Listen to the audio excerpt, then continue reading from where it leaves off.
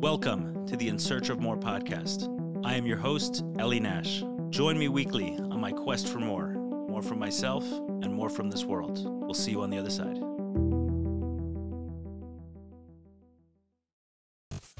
All right, I'm sitting here with Lea Rubashkin. Welcome, Lea.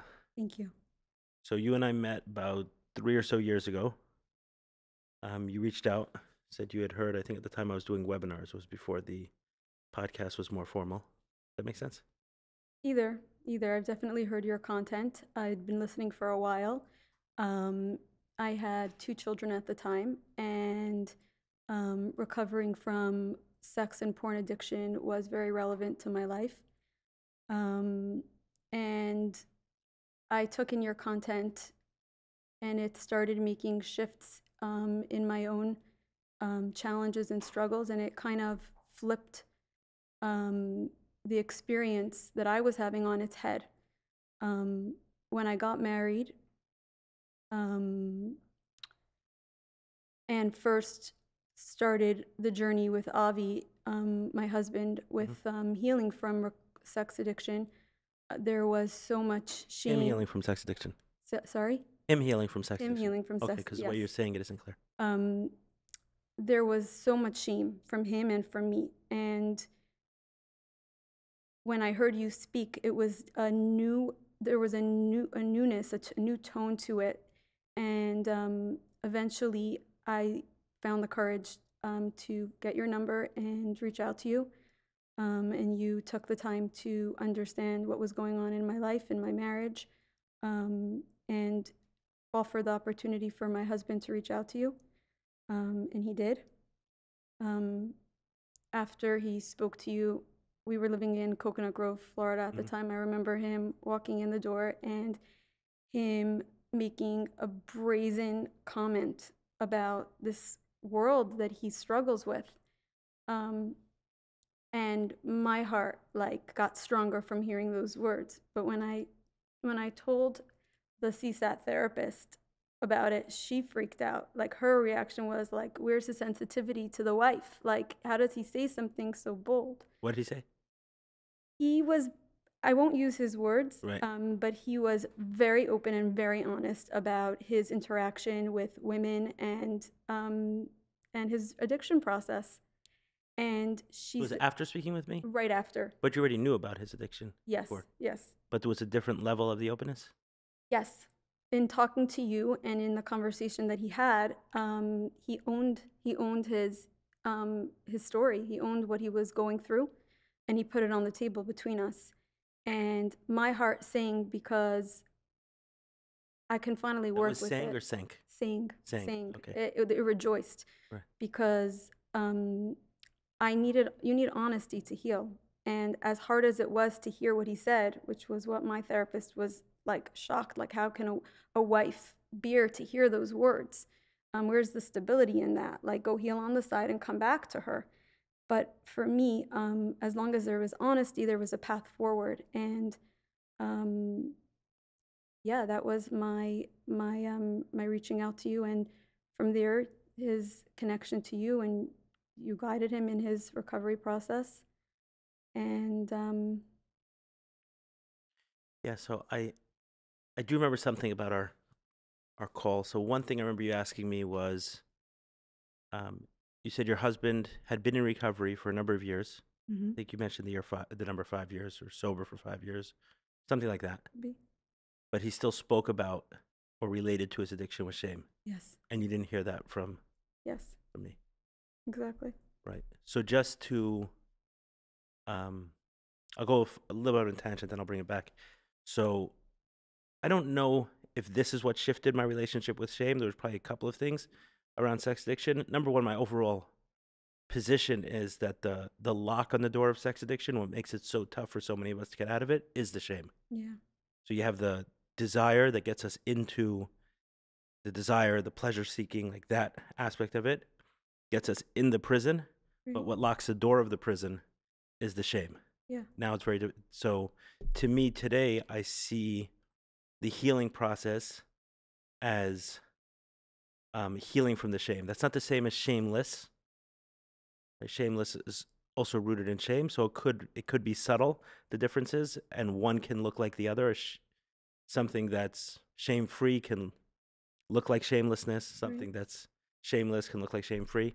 So it could look similar, but it's really about where it's coming from. It's just not carrying a relationship with sexuality still with so much shame. But what I did want to say was that, a lot of people make comments to me about my openness on the subject, but where it actually came from, in my case, like the real comfort to do it was from my wife. Even though there were aspects already where I was talking about child sex abuse, I had done that for several years already before I spoke about my porn addiction.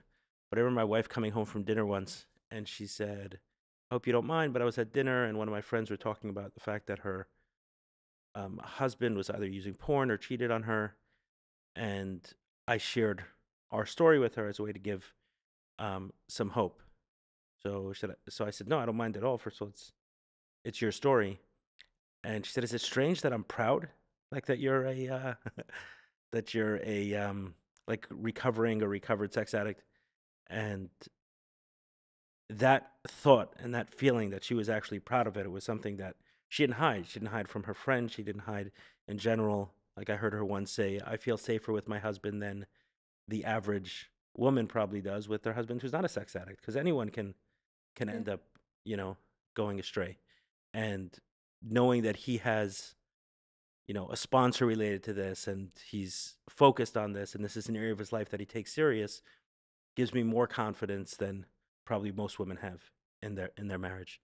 So in my off of that, the light that your wife shined on you or created with you was what I think I heard in those webinars or in the podcasts. And at a certain point, I flipped the scenario in my head that I'm not enough, and that's why he's in this using porn or other women, or the lacking and the shame that I had, or the lacking and the shame that he had, to this man's in recovery for years. He is, every single day, he comes back to this topic and says, for the next 24 hours, God, grant me the strength to get through this challenge. Like this is courage. This is a warrior looking a challenge in the eye, not knowing when it's going to go away, if this is his destiny for the rest of his life, because that's kind of what the 12 steps tells you and shows you, and committed to this journey. Like, he's someone that I have deep, deep respect for, regardless of whether or not this marriage could go forward and, you know, blossom and turn into something. I was able to separate it and say, like, as a friend, if this man was my friend, I'm in awe of the way he approaches the challenge that God gave him. And I think once those thought processes found its way into my heart, and that turned into emotion, and that turned into the way I was treating him.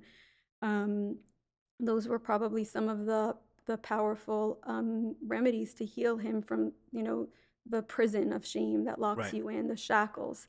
I actually, if we bring in the mystical element and the energies, I think shame is a klipa. Like, it's one of the fiercest tools that the klipa uses to keep us locked in a specific chapter of our lives.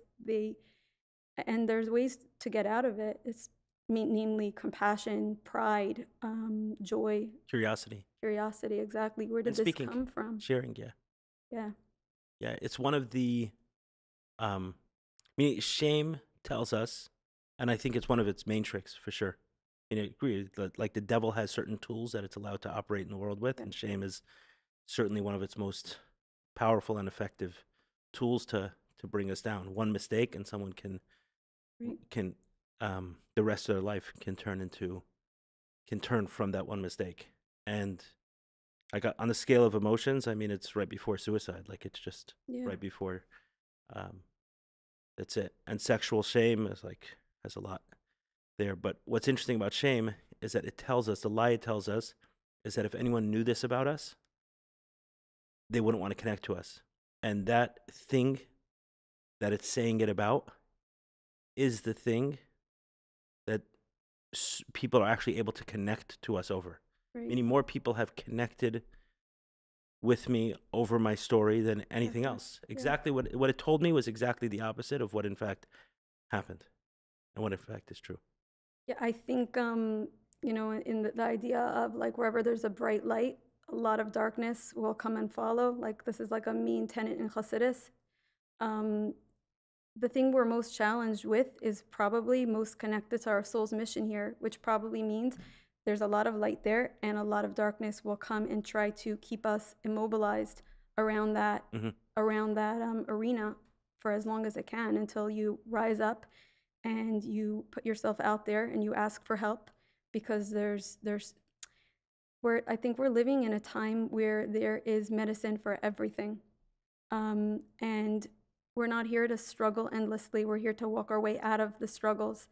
When I made that phone call to you, I never knew that I would, be a part of taking this relationship. I loved Avi and he loved me, but like from that place, what we have today, I told my friend, she came over the other day, I said, I'm living in the marriage that's going to prove the disease model of addiction on its head.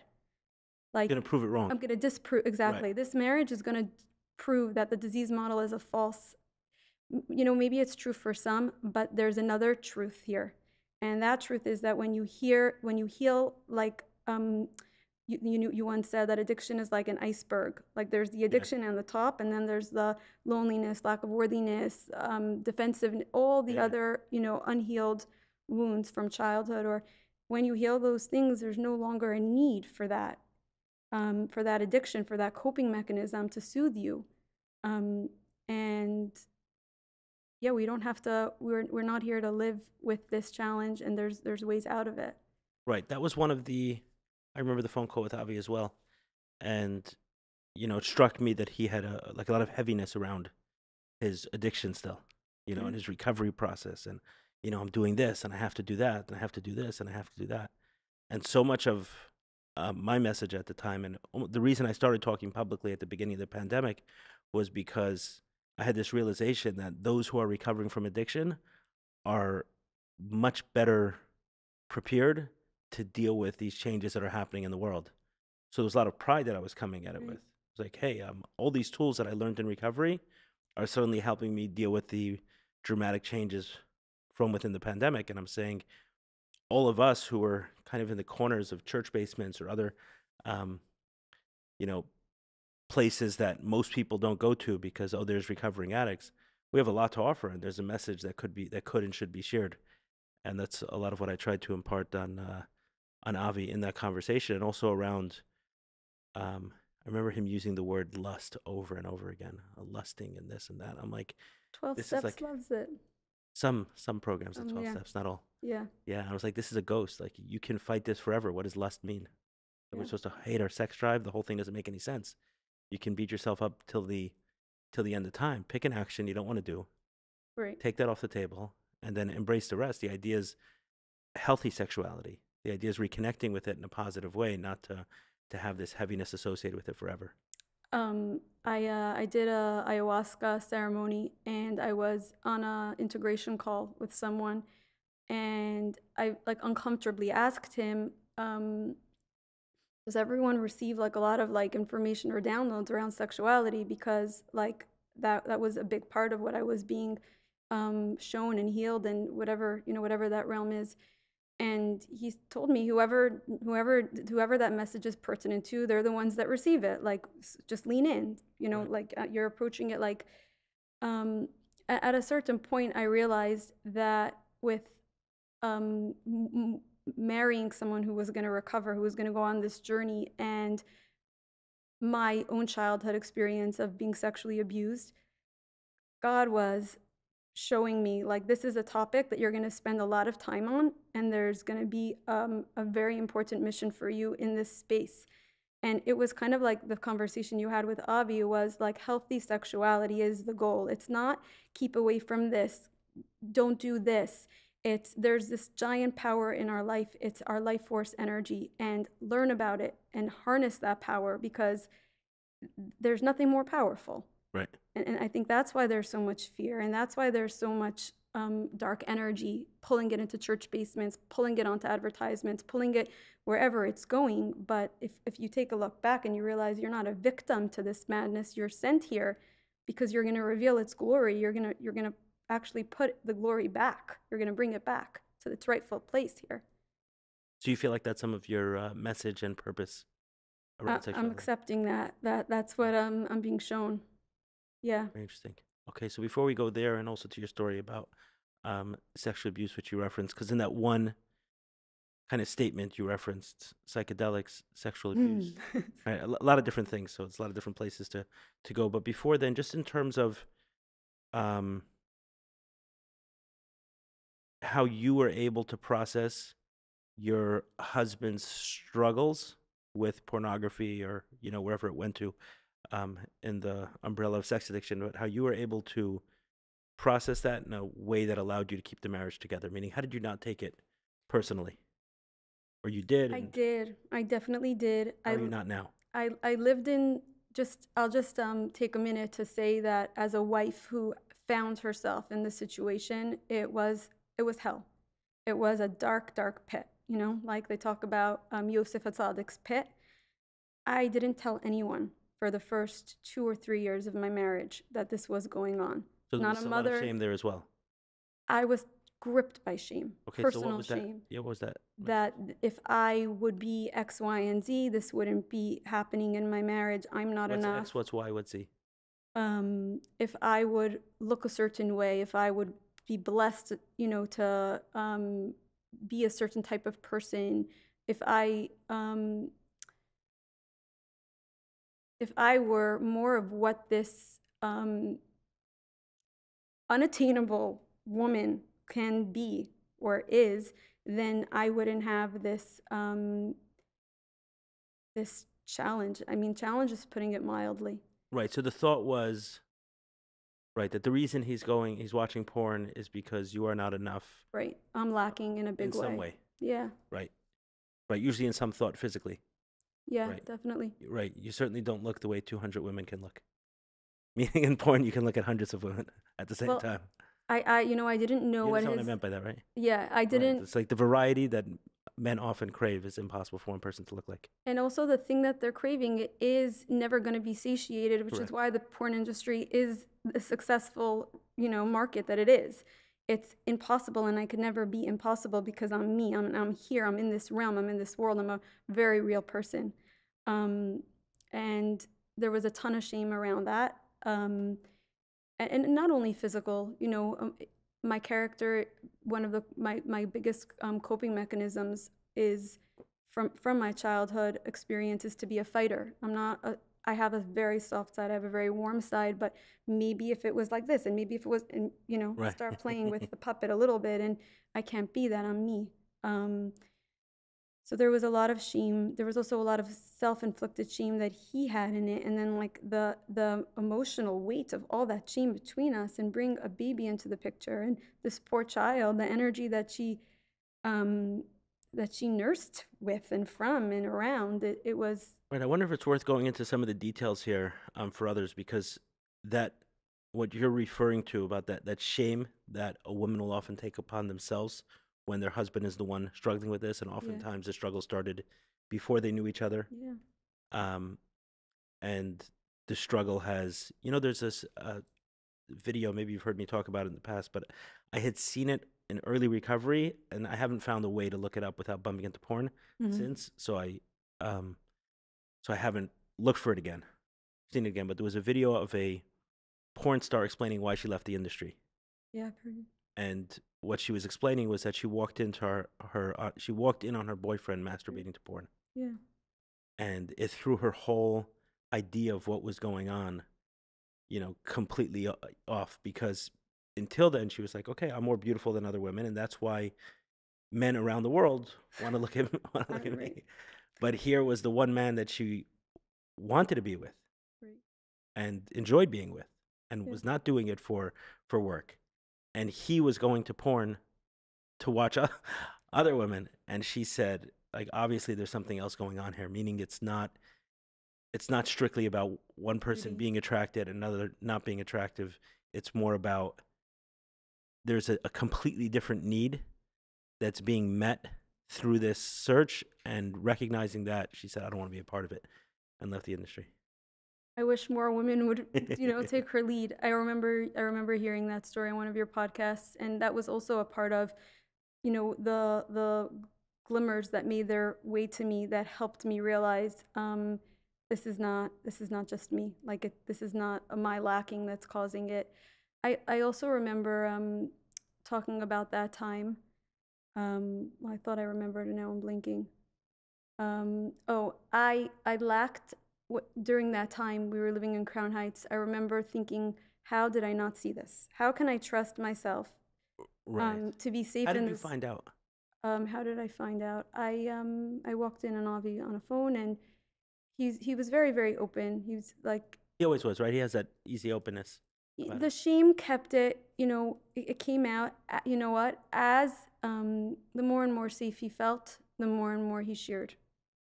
And that's the truth with all of us, with our own demons and secrets inside of ourselves. The more love and support and kindness we have inside of ourselves, the more the subconscious is going to allow the darkness out to be, Right. seen. Yeah, Avi shared. There were issues with, like, gaslighting, when you convince yourself there's nothing to share because that's a part of the addict mind at the time. But what I was a part of, really what kept me gripped for a long time in that period, was how my self-confidence and my self-worth. I have a baby. I have a baby coming. How am I navigating this world? I thought that I could date well enough and get close enough and ask questions while we dated that people thought I was crazy for asking.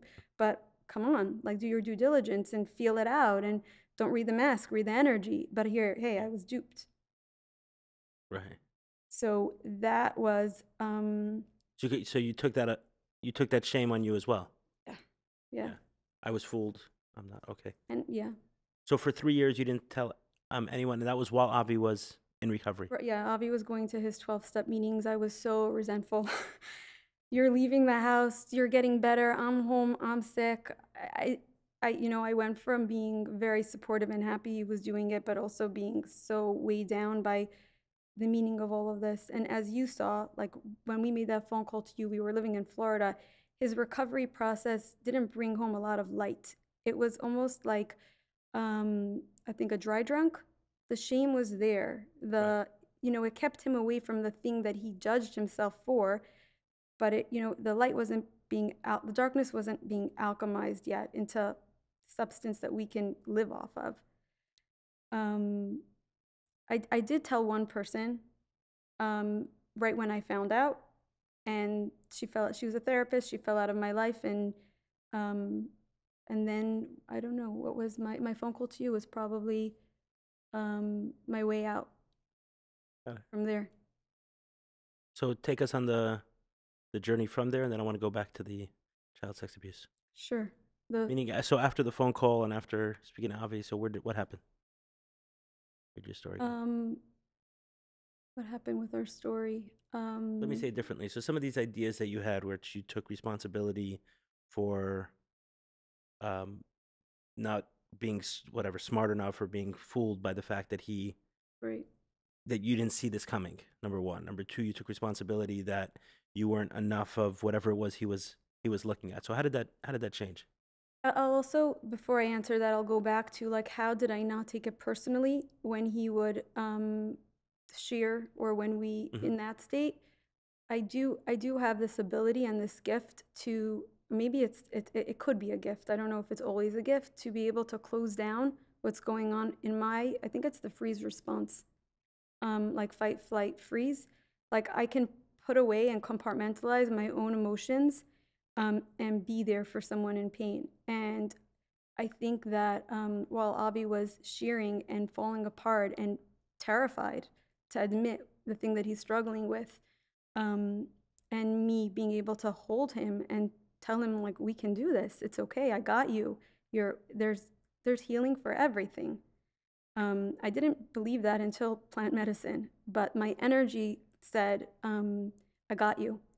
And I think women have a lot of power, way more. And when they step out of that shame and that self-imposed, all of those, limitations, to be able to do that, it really helped us. Yeah, a thought that I've had is it wasn't a thought, but I'll share it as a thought. Is that um, so women have the capacity to see, right? It's like one of the things. So seeing is believing, right? Right. So a woman can see something and then believe it to be true, right? They can Right. see the new home that the family will one day have, and then believe it and live from that space, even when it's not hasn't quite materialized. So the same is true with seeing another human being. So when I know on my worst days when there was a tremendous amount of shame inside, and not only shame, demoralization, Yeah. hopelessness. It just didn't feel like there was any way out.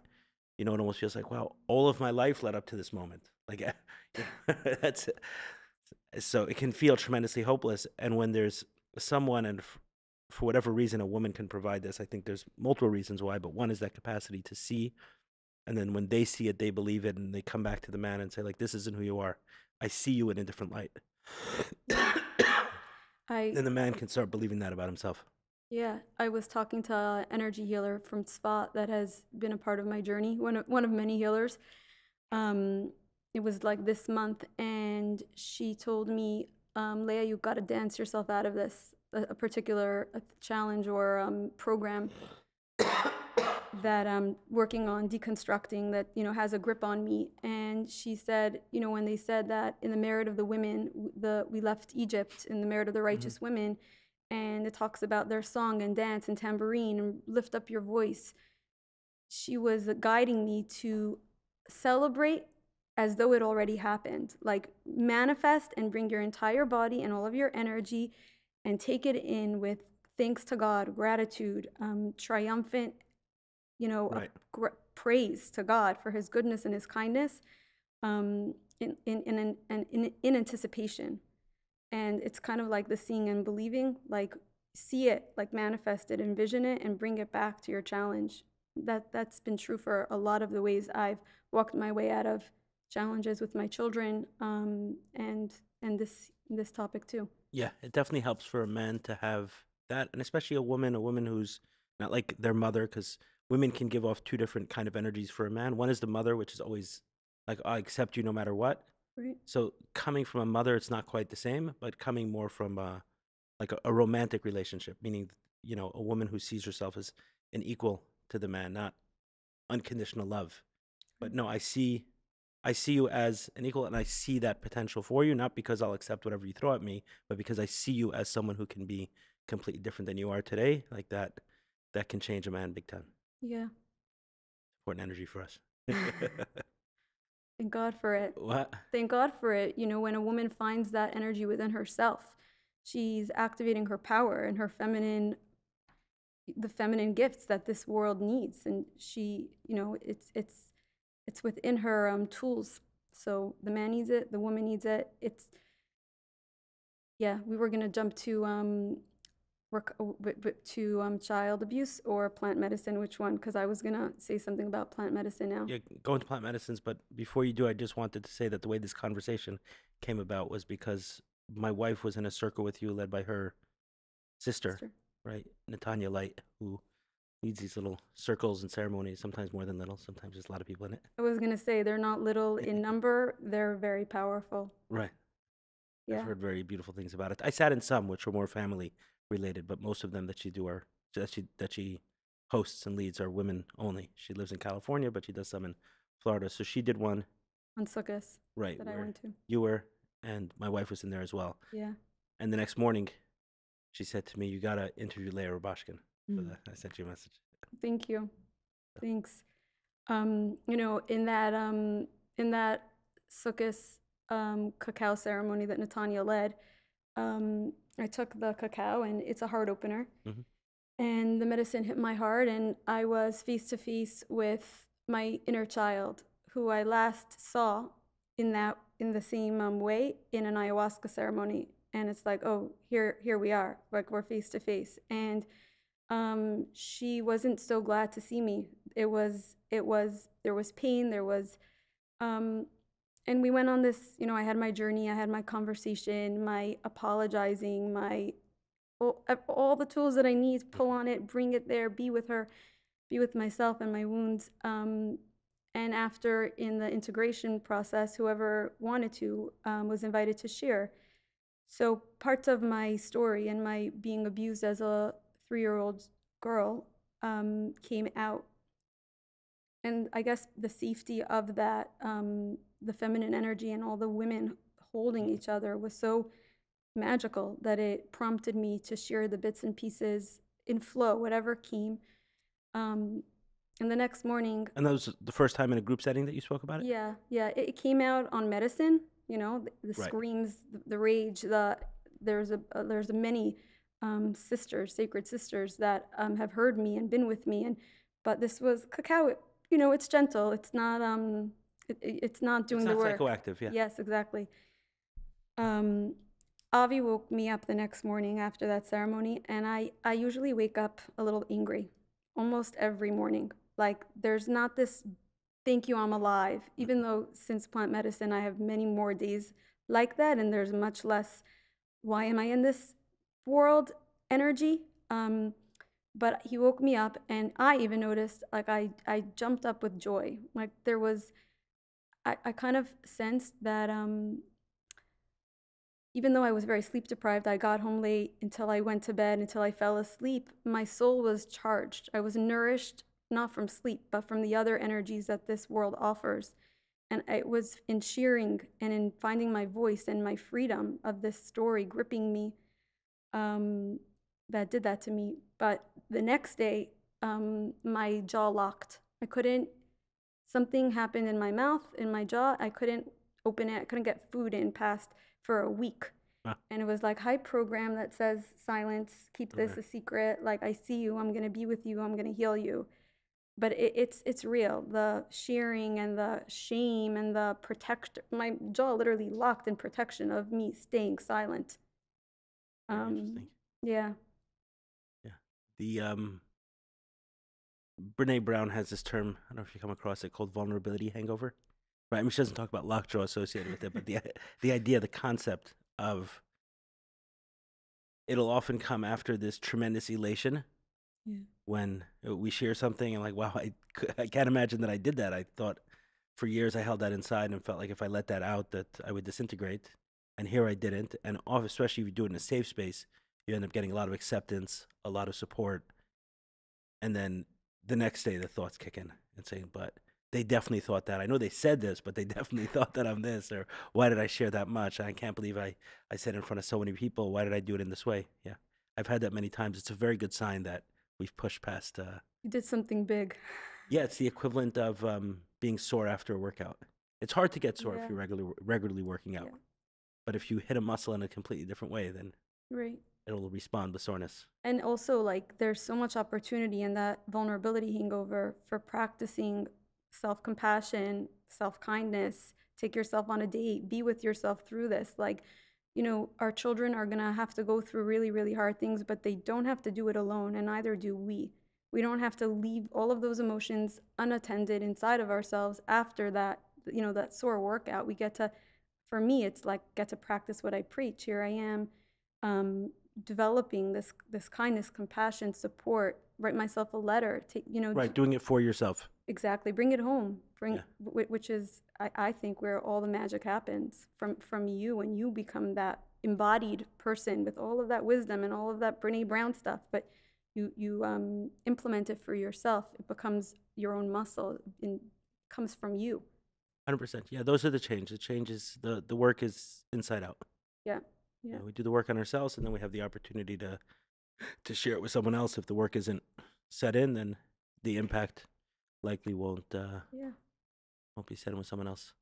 So, what are some aspects of what you shared there that you're still comfortable sharing? Meaning, in terms of the story you mentioned happened at 3 years old. Are you comfortable sharing details? I won't work with what I shared there because then I'll be in my head. I'll work from my heart. And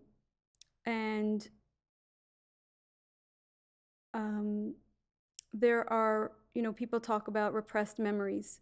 So that very much came up in my healing journey. I always knew who I was afraid of. My whole family knew who I was afraid of. They just didn't know why. They experienced him scaring me publicly, and they assumed that I was a sensitive child. I was 3, and that him, screaming at me publicly was the reason that I was terrified of him. Um, there was so much more beneath the surface, right under everyone's nose. This was a very, very close family friend who had access because no matter where I was, he was always a block away, whether it was in a summer home, whether it was in my childhood home. Um, and, you know, uh, there are parts that were repressed, and then the body, the body I knew, the Mm-hmm. soul, what was going on. And it's interesting that even before plant medicine, like when I went to see healers about Avi's addiction, the first thing that would come out of my mouth when they said, like, where do you want to start, was this story. And I didn't have, What was the story then at that time when the memories were still somewhat repressed? I would just tell them that there's this guy in my childhood that was terrifying, and that I would, check my porch to see if he was on his porch, and if he wasn't, then I would make a dash from my porch to his car, and like peek through the window to see if his eyes would befall me, and if not, then make the next dash over. The first woman that I told, she asked me, she's like, I want you to look down at your neck now. You're blotched and red, and you didn't stop turning your rings. Like, just pay attention to the body keeps the score, Right. right? And like, I guess she was sensing that this would be a journey that I would go on, but pay attention to your body because it has cues for you. So I guess in each plant medicine ceremony that I did, starting with psilocybin, it came out very clearly. The repressed physical, I had to go through a little bit of my younger version story, and the awareness. And each journey showed me something else, brought out more. What's interesting, though, is that when I do my weekly appointment with my somatic inner child therapist, that's actually where the memories come out the strongest now since the medicine, when I'm in a sober state, and it's just coming out of my body. And that's been very validating for me, because there's one program that doesn't believe, like, no one's going to believe you. That's what kept me quiet, right? Like, which 3-year-old doesn't go tell their parents that the father's best friend and the mother's, like, is molesting or raping a little girl? Right. The boogeyman that's keeping you quiet, that's saying no one's going to believe you. And Right. so The answer is most, by the way. that most people wouldn't. Most people don't talk, yeah. Yeah. It's kind of the other, like I said, with sex addiction, there's the shame that keeps it in. So with sex abuse, it's the silence Yeah. that keeps it going. And the silence that infects everyone. Somehow we all want to be silent around this Yeah. subject. It seems to be like the energy comes in with its protector. It's okay. There's going to be sex abuse, and with it, it's going to inject everyone around the situation Yeah. with a desire to be silent about the whole thing. It's the individual's response. It's a communal response. I don't know what it is with women because I didn't research it, but I know with men, the average age that a man who talks about his sexual abuse eventually does is in his 40s. Oh, wow. That's Yeah. that's heartbreaking. Yeah, and we're talking about child sex abuse. That's heartbreaking. Right. So Yeah, Yeah. you in your TED Talk, you said that when you speak publicly about porn, you're kind of committing that by the time your son is a certain age, the world will look a little bit different in terms of the landscape of, right. I guess, in me doing this podcast, my hope is that by the time my daughters are older, the world will look different around sex abuse. It makes me think when you say, like, this energy comes in and it silences everyone that it touches. I'm seeing that a lot of the programs that I have to dismantle are not mine. A lot of the energies are not mine. They're the man that abused me. And in his abuse, there was this transmission or these downloads of his energy into me through the most sacred pathways. And it's, yeah, I think that this be quiet is also one of the downloads, like him being quiet because maybe he was perpetrated and because of what he's, the act. It's this is, yeah, it all comes down to the person. And Yeah. Okay, so you were saying that you there was this voice inside you doubting whether it happened, and that was something that you had to overcome yeah, through this process. And you were continuing. I segued, so I want to bring it back to where you were and where it's um, going to go to. yeah, that voice inside was very hard to heal with. You have all the testimony, the witnesses, the experiences, my body, screaming, believe me, believe me. And then this brain program saying, but maybe it didn't happen, but maybe it didn't happen. Right. And I look at that part as like a protector part that in its wonder of whether or not a person can heal from something so devastating, and where will the solutions come from, and where will the healing come from? And so if it didn't happen, maybe you can move forward. And it's not a bad part. It's a protector that's trying to keep me safe, from owning my story. But a Might few it also be a protector, in response of what you think you may get if you share it with someone else? Definitely, definitely, not being believed. That was something that I had to journey with, sober, on medicine, in all realms, not being believed by my parents, not being believed by my siblings, who, grew up in this other home like it was a second Right. family home. I've spoken to my siblings and we've navigated their reactions. I've spoken to my parents. And what that taught me was taught me a lot of things, bringing my parents into the story, and shattering their worldview, their trusting of another family, of another person. You were believed when you brought up with your... I was believed by my mother, and I didn't directly tell my father. My mother spoke to my father first. I wasn't ready to share that truth with him. I don't know how anyone can consider this person a best friend, but he was in some ways, my mother spoke to my father about it, and I think my father lived with a similar dance that I lived with. Eventually, my father and I met at this person's grave this past summer, and I stood there for a few minutes while my father stood there, and then eventually I just screamed. Everything came out, all the things that he did to me, all the positions, ways, The words programs. or the feelings?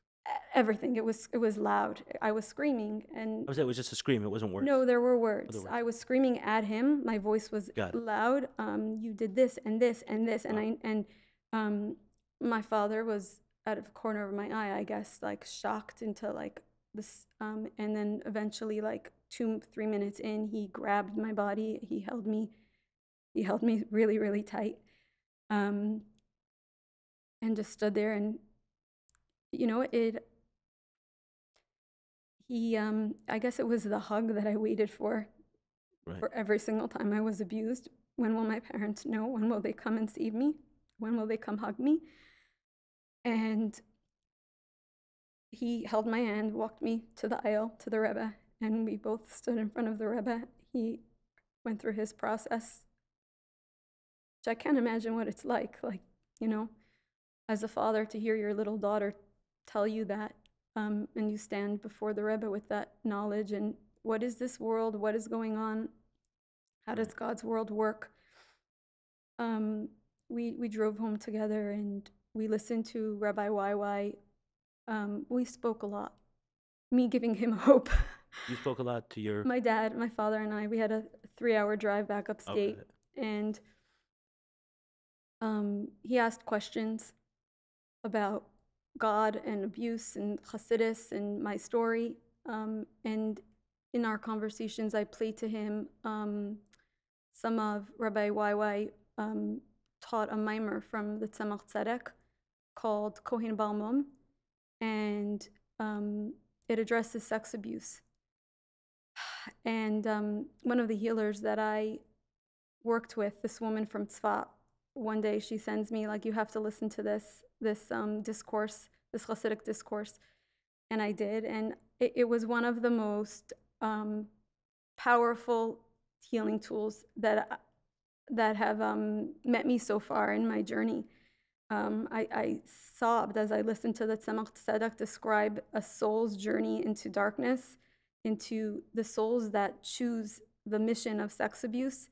Oh, wow. They're the Tzemach Tzedek describes, he quotes a Zohar, and when the moon and God are arguing about who's gonna be bigger, the sun or the moon, in middle of this conversation where the moon is negotiating its powers, and the souls that are traveling through this river out of Gan Eden, those are the souls that have chosen upon themselves and accepted the burdens of going into the missions of sex addiction, sex abuse. I think addiction, I more understood it as abuse, but like to go into the trenches of this exile and go on a journey there, all leading up to its finding its power and, you know, attacking back. By the way, I'm not sure there's a meaningful difference between the two. Yeah. I'll tell you why. And there are ways in which it is, but I'll tell you why. There's ways which it may not be meaningful for the point you're making. So one of the ways, I've wrestled with a long time, was I sexually abused because I was sexually abused by a teenager. So maybe, how could he be guilty? Eventually, I came to terms with the fact that it doesn't really matter if a teenager fired a rocket or if an adult fired a rocket. If it hits you, it's going to hurt, right, or kill you. So, but those thoughts were there, and eventually, one way I said maybe instead of saying was I sexually abused or not, maybe I'll just flip the words and say was my sexuality abused. And if you look at it from that way, then it doesn't really make a difference how it got there. But if someone's relationship with sexuality is divorced from intimacy, whether it was introduced to them, for example, through your experience as a child, where you were introduced to sexuality without the intimacy, the trust, the safety of a relationship. Forget a child can't be, right? It's the only way. But you're introduced to sexuality divorced from intimacy, or whether someone's relationship over time develops where they're using sexuality primary as a pleasure-seeking tool, divorced from the intimacy that it's meant to have, then yeah, our sexuality is abused, and that's the work you're saying. I want to bring it back to what he was saying, and perhaps, definitely, I'd like for you to share it with me. Why do I talk? But hopefully, we'll remember to put it in the notes as well. For sure, Rabbi YY talks about how so many people give him so much flack for why do you talk about these topics? Why do you? And the emails and the private responses, because these topics are not yet public. One day, God willing, they will be. People not hiding their stories. But that mimer was a total flip for me, because it told me, no, you're not the scum of the earth. You're not this worthless, ugly little girl that no one looked at and saw. And so this man came. Actually, you were a very bright light. And he is a smart form of klipa, or a smart form of trauma. And he drank from your light. Like, this mimer talks about how any light that you bring in this world, the way it works is the darkness will come and engulf it. And I was able to, I guess, when I heard those truths from a source that I trust, from a source that has stood by me in ayahuasca ceremonies, in the brinks of challenges, in every way of my life, the way certain Rabbeim and Chassidus and David HaMelech, those were pillars that kept me strong during very hard times. So hearing from the Tzemach Tzedek's words of, you are not forsaken, you are not forgotten. This is a hard journey in the validation of which souls are chosen for this. The ones that were next to the moon, and the moon speaking her truth, right? She says to God, am I going to have to diminish myself because I speak truth? Very often in this world, I feel like the truth seekers are the ones that get not punished, but get hit. It's a beautiful, healing, powerful mimer that really, really helped me. Beautiful. Yeah. Look, I'll try to remember to to share it here. So you listened to that on the drive back with With my dad, your yeah, dad. to help him maybe give him some of the medicine that we swear is in Torah. All the healing can be found in Mhm. Torah. I'll also just share on that experience of my father driving with me and holding me the way that he held me. A few weeks later was Rosh Hashanah, and I was nervous because I'm going into this year, and am I crowning God my king again? Am I choosing this feminine and this masculine God that I know and saw and feel, and um, I'm going into this relationship again anew, and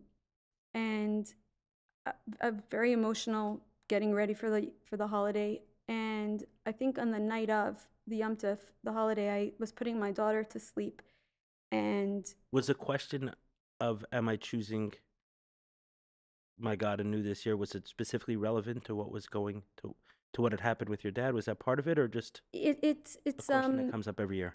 it probably does come up every year, but now that I have so much of my subconscious history and programming and wounds so fresh, it's a total new experience. And then the specific part of my father was that, um, I think Rabbi Shei's Taubes talks about how your first gods are your mother and your father. Hmm. The relationship that you and them they create with you, you then project onto God, and there's this loop, this feeding, this cycle, until we're told to shatter the God of our father and leave your father's home and go find your own truth, your own God. Lach lecha, leave your father's home. That's what Avram is told. Right. Um, but what I was seeing here was when on that eve of Rosh Hashanah, the feeling in my body of my father holding me, like, came through me to this feeling of like, God, you're holding me. This projection that my human father holding me allowed for my godly father to hold me in this beautiful, new divine way. Beautiful. Um, yeah, there's a link, there's a loop there. What we experience here, all these relationships that we have, the richer they are, the more meaningful they are. They're all tools for our bond with Hashem. The more we lean into them, the more rich they are, the more rich that relationship can be. Yeah. There was a workbook that I did early recovery. It was by Patrick Carnes called The Gentle Path. Mm-hmm. He calls it The Gentle Path Through the 12 Steps, and a healing workbook for sex addiction. And during it, it's a workbook, so you're filling out different things, blanks or circling stuff. And at some point, for he gives you a list of, I think it was 24 adjectives, and circles 6 of them um, that best represent your relationship with your dad. Mm-hmm. And go ahead and do that. And then the workbook continues, and you're filling out a bunch of other things. So maybe a number of pages later, he asks a similar question, same adjectives, but it's moved around, so you don't realize Right.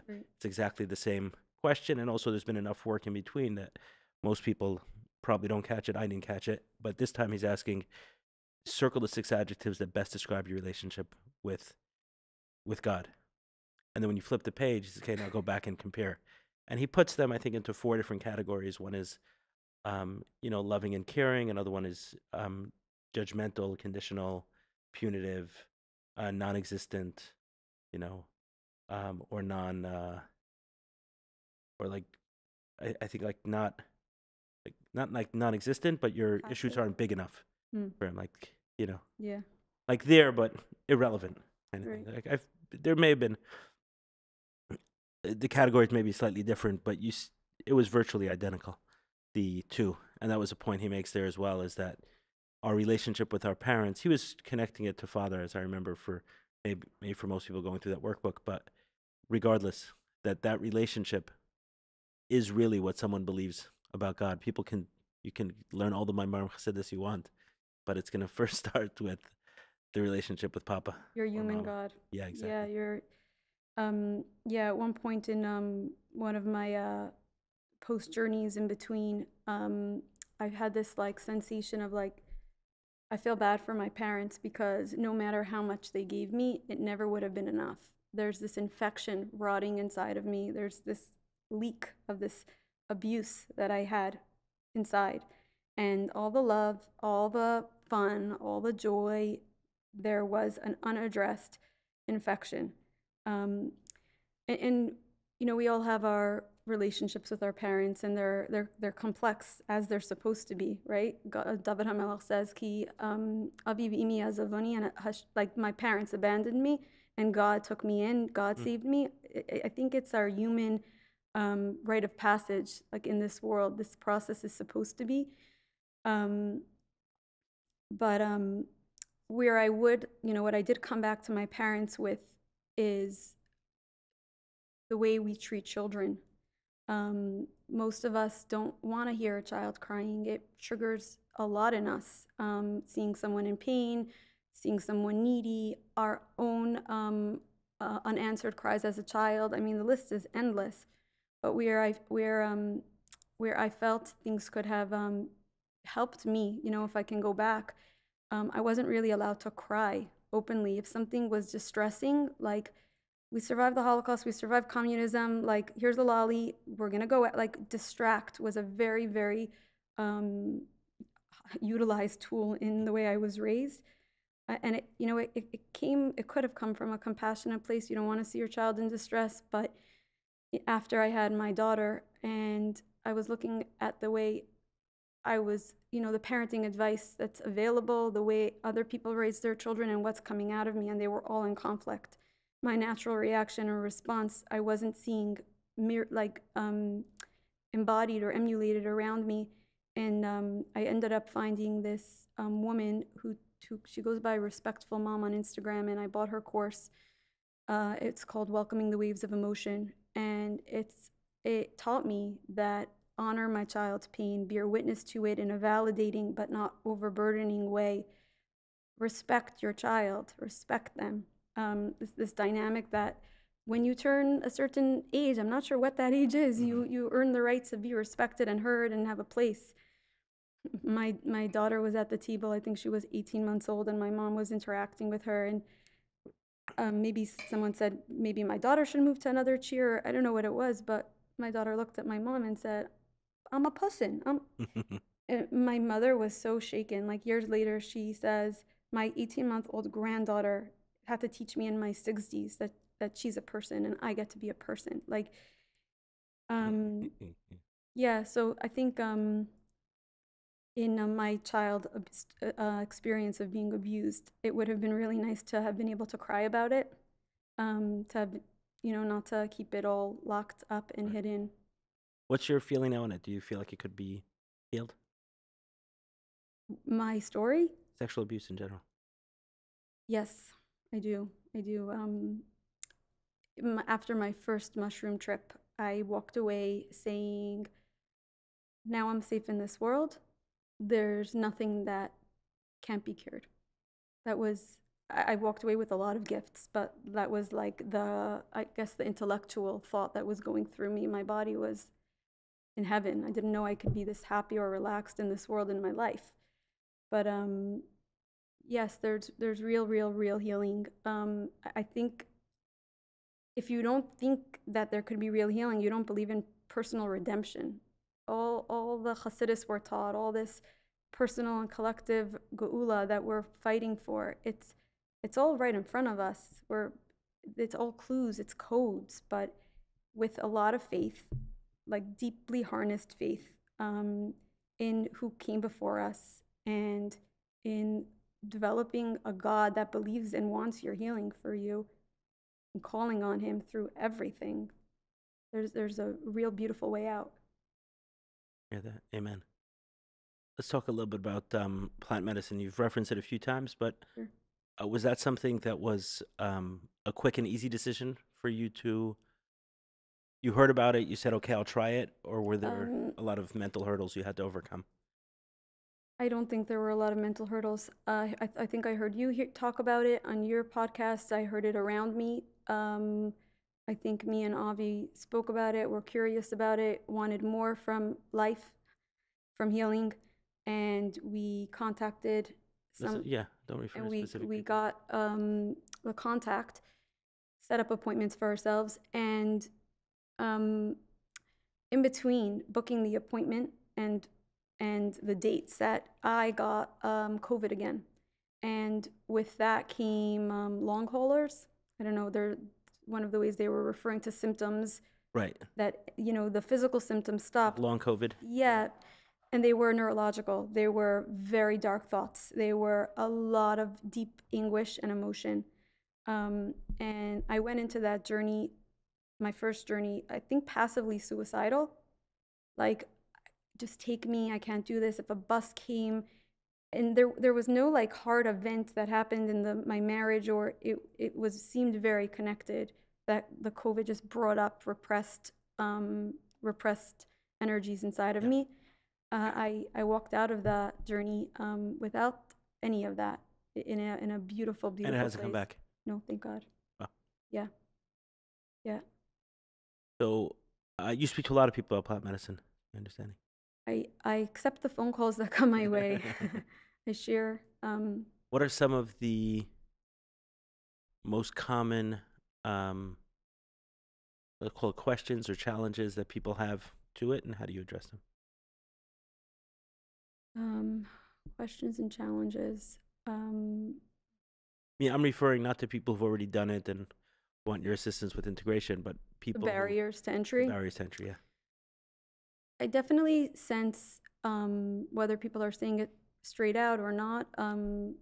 Where in Torah and religion do you give yourself permission? I get that a lot. Well, what do the Rabbanim have to say on this? That's something. I have my own answer. Everyone, I'm sure. There's so much fear attached to people's identity. I see that people are holding on to their religious identity so gripped. And me and my husband, when we talk to them, whoever it is, it's like, if you really believe in what you claim, that God is so good, that Torah is so good, let go of it for 5 hours and see if it's as powerful as you're swearing it is. What makes you think you're going to walk away from this? Like, you're going to leave this realm and you're going to...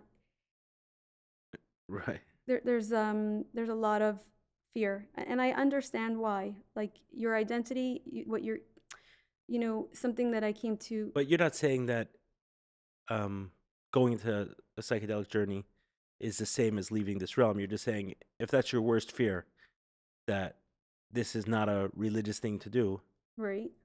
then go ahead and do it. And if you don't come back, how strong was it anyway? Is that what you're saying? That's kind of my point, but also my experience has shown me that the things that are true, they don't go away. You get to choose them again. Or this is the things that they're afraid of are I'm having my own experience with it, that I also, on the topic of like ego, I think where it's coming from for them is this like this identity that they have that makes them feel safe in this world, gives them a purpose. It's connected to their job, it's connected to their shluchas, it's connected to how they know themselves to be in every one of their relationships. I came to understand that like I could compare my ego to like a security surveillance program where you can have a home that has 45 cameras covering every one of the square inches of it. That security surveillance system, or ego, is developed when there's a lot going on. There's a lot of chaos in a child's life, and there's no parent or adult there to guide. Should we dispatch and set up a camera there? Is that worthy of paying attention to, or is this something that's going to pass? When a child is left to navigate their internal landscape on their own, when there's no witness or someone willing to come into that space with them to talk to them about their fears, their experiences in school, whatever it is, they have to become hypervigilant and set up as many cameras as they see fit. Eventually, there's nowhere to walk. You become an adult, and every square inch is setting off an alarm. Okay. And when I go into like Pesach and everyone talks about ego, like matzah, flatten your, like it really, there's a reason the surveillance cameras went up. And if you lovingly look at them and take down one at a time with gratitude and appreciation and thanks and awareness of why they went up, with a lot of compassion and like almost an apology, like you were left without life inside of here. There's nowhere to live here. This place is crowded with technology and security systems. Um, then the ego doesn't have to be so big and so powerful and so on guard all the time. It can just be a healthy, attuned, someone does something, I feel angry, I understand someone violated me, I choose my method for handling that. My emotions are my surveillance cameras. I'm aware of the input and the output.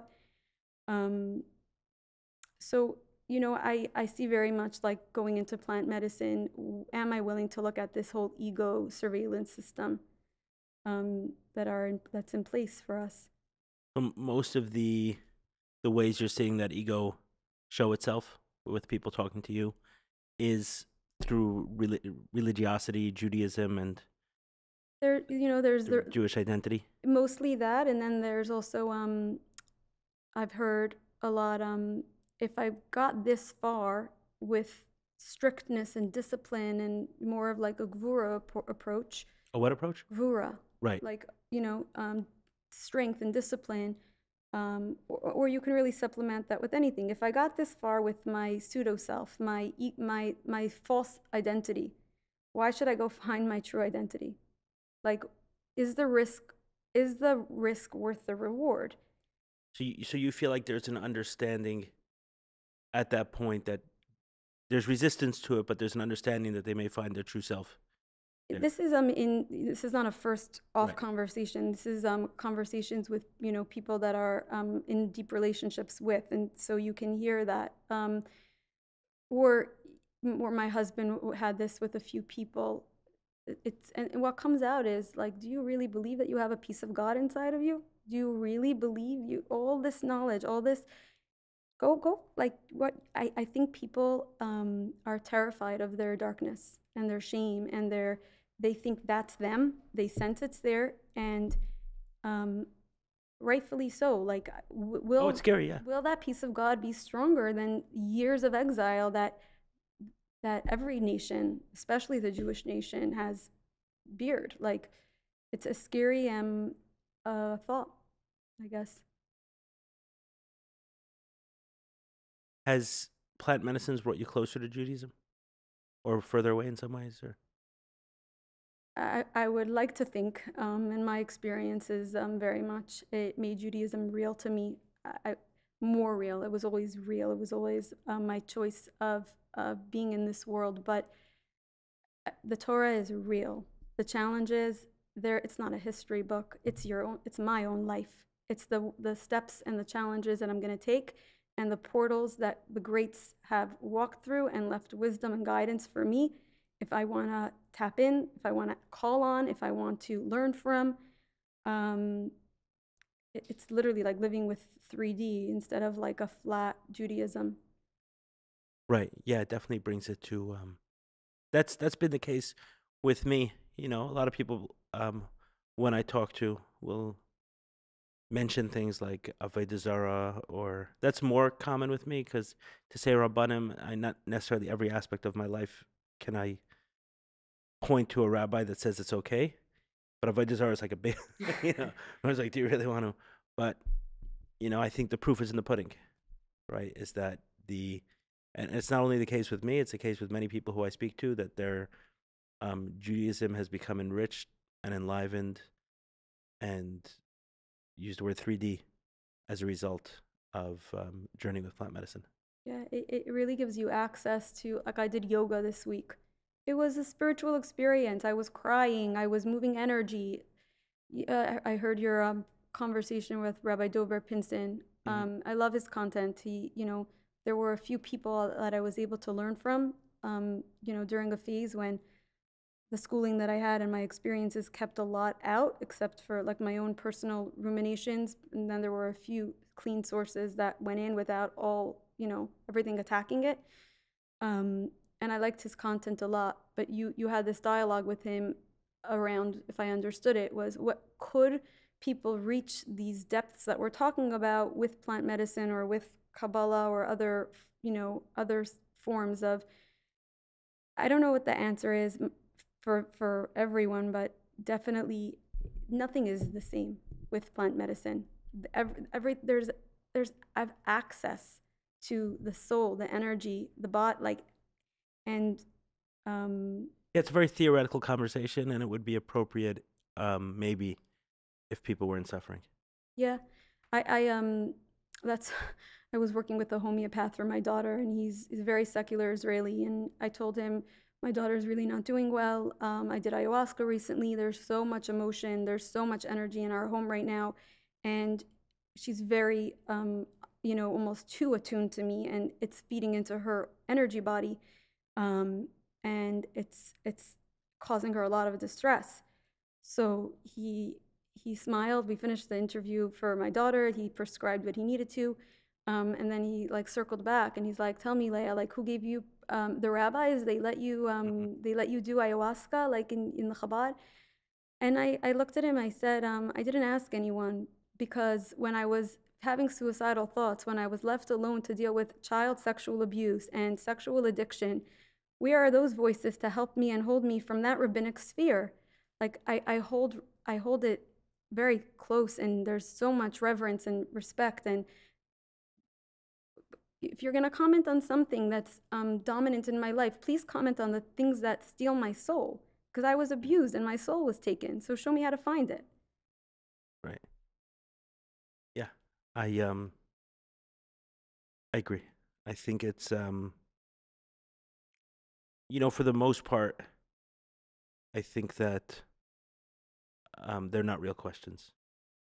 They're not actually real questions.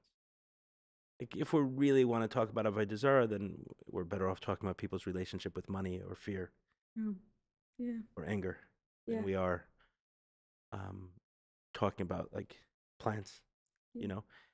And I've had conversation a lot with someone close to me who has a lot to say about ayahuasca and the shaman and the ritual and everything else around that. And I said, I understand. As soon as you take some mushrooms, go into a room by yourself, right? Then I'll know that this thought isn't coming from you trying to protect yourself from it, because that has none of that, right? It's Right. just, Yeah, and yeah. if you want to make a bracha, chahakal, by the way, and I on the so mushrooms. I had a similar experience. I said, whoever really cares about the Jewish people and they're in that, they sit on those seats. They should find a support circle and let us know if we're really doing something that's beyond safe, in Torah's eyes. Um, I'm very grateful. I'm very thankful to Hashem. A lot makes sense now that my eyes are more open. Now that, um, yeah, that there's a path, and it's brutal. I know the glories are very well known of this healing, and it my experience is, take into account what's going on in your personal family, a baby on the way, of this or that. These have to be weighed, these decisions, because wounds come up, programs get played with, and there's a right time, and it's miraculous, the what unfolds. But Yeah, we're talking about the positives, but certainly, and I've done many podcasts on it, but possibly this is the only conversation that someone may watch of me talking about it. So I'll go into it a little bit. Is that there are um, these are strong tools, powerful tools, and should be considered carefully. And they're also complementary tools, meaning they're not something that's going to have a very strong impact on someone if there's nothing else that they're doing right. to benefit themselves in life. If there's no therapy, if there's no meditation, if there's no mindfulness, if Yeah. there's nothing else, no other coaches, integration, preparation, and then of course, Self-awareness. yeah, all of those things, this complements it and supports it and adds, you know, fuel to someone's healing journey. But, I've said that, something a lot of people say is this is like 1,000 hours of therapy. And I say, I disagree, because I did 1,000 hours of therapy and I You never would have didn't. touched this. Exactly. Not 10,000, not 100,000. No. There's No. just, you're accessing a different realm that therapy doesn't. And all due respect to people who are able to access those states without it, I do meet people like that. I do. I meet people who I have conversations with, and they seem to be um, opened to these states. Mhm. And you can swear they've Experience. journeyed with medicines, and they'll tell you they didn't. And I'm impressed. I'm impressed they got there. I don't think I don't think I could have. I don't think I could have. Uh, I would second that. I don't think I would have. I'll also see though in my my plant medicine experience, going from the first psilocybin to, being invited and seeing the hand of God, leading my journeys, every one of them, when they came up, the conversations that I said prior to the invitation coming my way, the therapy session before that, I decided that I'm accepting, but I'm not accepting anymore. And I want healing for certain challenges, health challenges with my children, or when I no longer was willing to tolerate certain low standards, on that, like having high standards for my relationship with myself, with my relationship as a mother, like my motherhood, with my husband, what I knew going into the marriage that I wanted. I wanted a certain, I had an idea, and those high standards propelled me when I'm like, no, something's missing the mark here. Start, like, ask questions and look around you for, talk to God about it because something doesn't feel, Um, but I was talking about the way the invitations or me pursuing the medicine happened. Um, the I'm fairly new into this world, a few Right. years in, so I'm sure it's going to change. But for now, I did a lot of independent medicine, and I even like would think ayahuasca is independent. It's not a group. You're in a group, but it's a personal, It's very personal. Yeah. non-interactive zone. Um, and eventually, I was talking to Divi Bogart, who you actually introduced Yeah. me to, and has been a shining light Awesome. on my path. Shout out to Divi. She was here. We got to bring her back. I'll let her know. Tyler, make it happen. Reach out to Divi. Yeah, Divi. I'll say something when I'm done this story.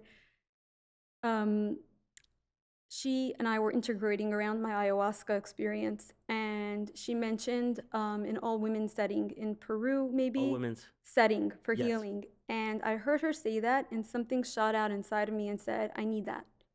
And I filed it. Like, maybe I commented on it and I filed it. And a few months later, someone that I introduced plant medicine to told me they're sitting in with an all-women's group in Miami, and I need that. That file came out, that alert, Right. and someone canceled. And last minute, I find myself in this group setting with 17 or 18 other women, and I think it was the timing of my story of how much healing I had done before, that made it like a ripe opportunity to be healing in a group setting.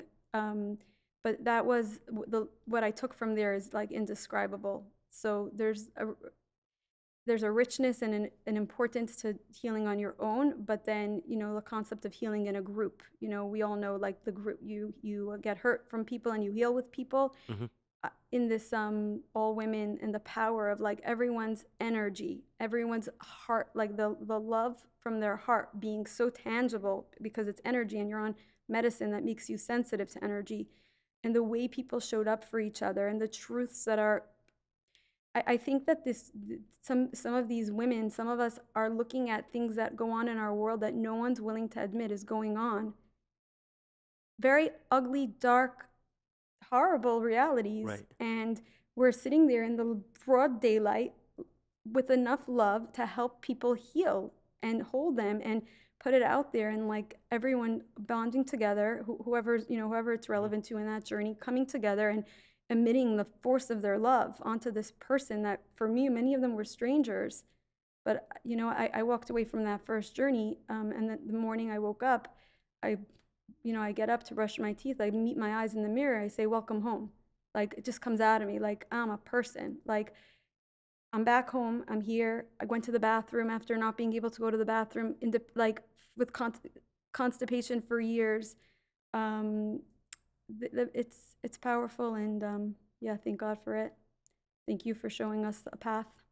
So women's only spaces, men's only spaces, you're a I'm a big proponent. big proponent. Yeah, there's a lot of magic there. Yeah, Avi came recently to the Adama retreat. Yes, he did. Gave us a nice testimonial. Did he? Well, he was on the testimonial video we put out there. I'll give my testimony. I had been traveling when he was away, and I came home worn out, like been on the road for 2 weeks and with my kids. And I came home in this vulnerable place, and my usual efforts, were dimmed, and he caught me, like he caught our family, he caught himself, he held all of us in a way that was a new level to all of us. It was, the masculine energy, powerful, proud, strong, leading. That was my initial, like, wow, this stuff is awesome. Thank God. Yeah, I went after him a little bit in the in the retreat. He worked hard, but I heard he appreciated it. I picked on him a little bit. My one of a family member, when we talk about ourself too much, she thinks this generation is very selfish in our Focus on talking. healing? Yes, Right. exactly. And she once mentioned to me, there's a Hayom Yom that says, cherish criticism, because it will bring you to places that Right.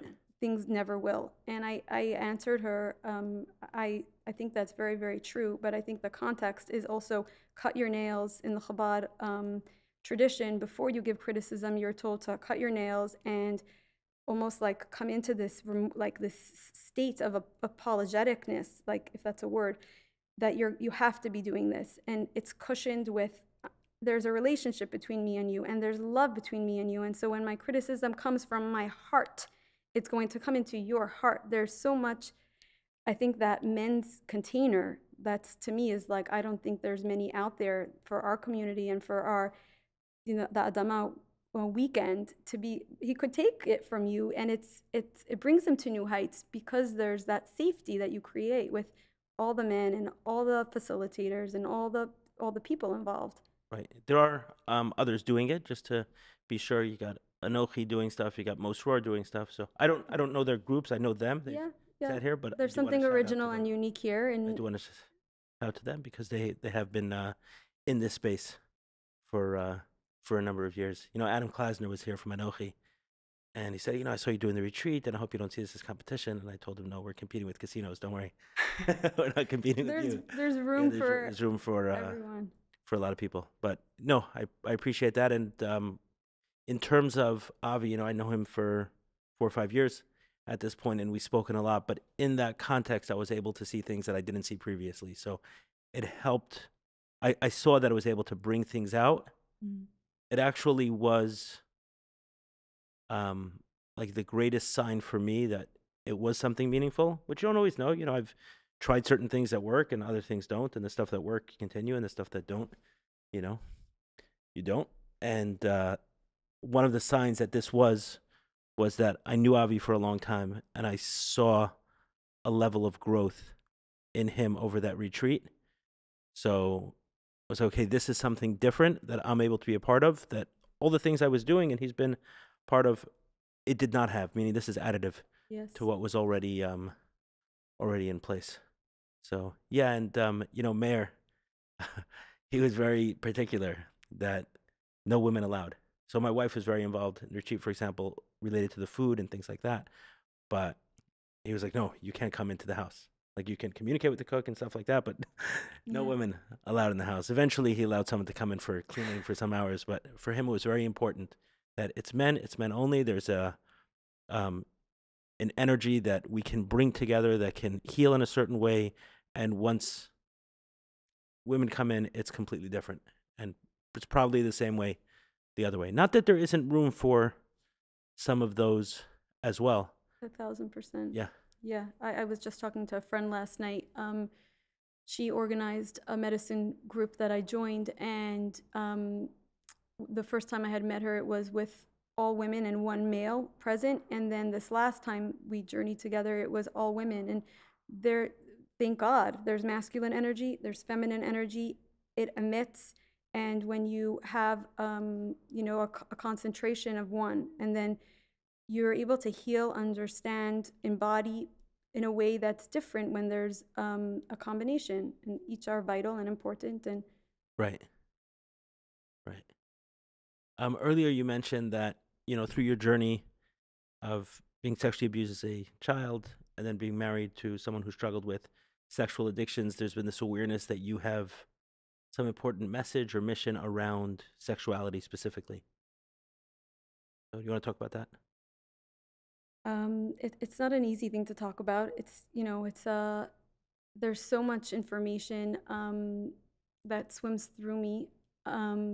If your jaw clamps up afterwards, it should return to itself after a week.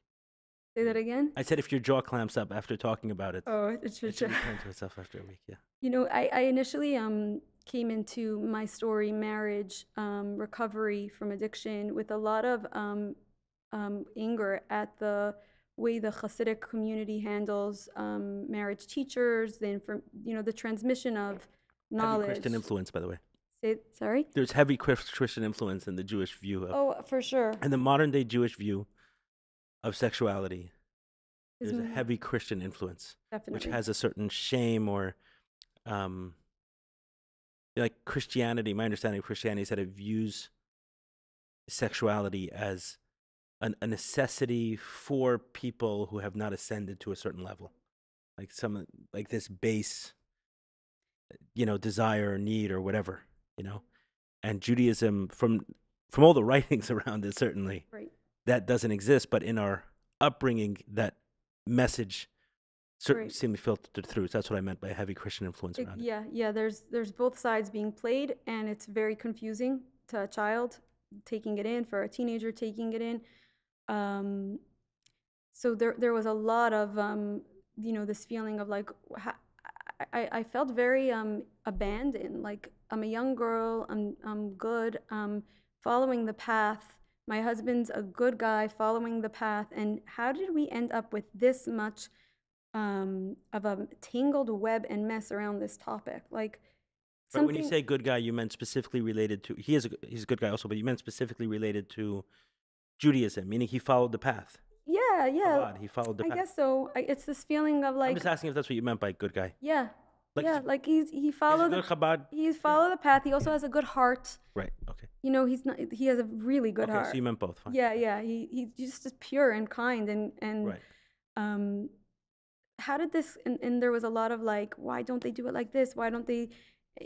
And as I journeyed with it, I probably still have a lot of feedback that I would direct to mothers, because honestly, this, once upon a time, mothers were this, passed on the knowledge to their daughter. It used to be that this topic was so clear for what it is. I think that's what the literature says, that a mother wasn't awkward in her communication with her daughter around these topics. Whatever the feedback, there's feedback to be given from a wife who is healing and walking her way away from sex addiction. But I also have a little bit of, I guess, humility, or this understanding that it's complicated. That sexuality is it's this portal. It's this giant, most powerful portal. And when a man and a woman are engaged, they are the manifestation and the embodiment of Hashem being one. Like Achdus Hashem, the thing that Hasidus pushes, and encourages us to attain and achieve. And the goal of this whole reality is that God should be one, His name should be one. Ein od milvadai, there's nothing but God. And then you have this, probably one of the only few acts in this that we can engage in, where a man and a woman create the image of God in this union. And saying it's God-like in a number of ways. Yes. For the creation, the unification of the masculine and the feminine. Yes, and also in imagery. It says that God created Adam and Chava, B'Tselem Elokim, in the image of God, and then He separated them. If He created them in the image and they were one, maybe God looks like a man and a woman, B'Tselem Elokim. I mean, I'm no scholar, right. But to me, everything that I weigh, this is a very powerful portal and tool, and wherever there's power, there's going to be fear, and fear of people finding their power, fear of people using this power and this magic in a holy way, in a way that will perpetuate our world toward greater good and not away from there, and maybe leaders or parents who don't believe that their child is big enough to handle this mission. And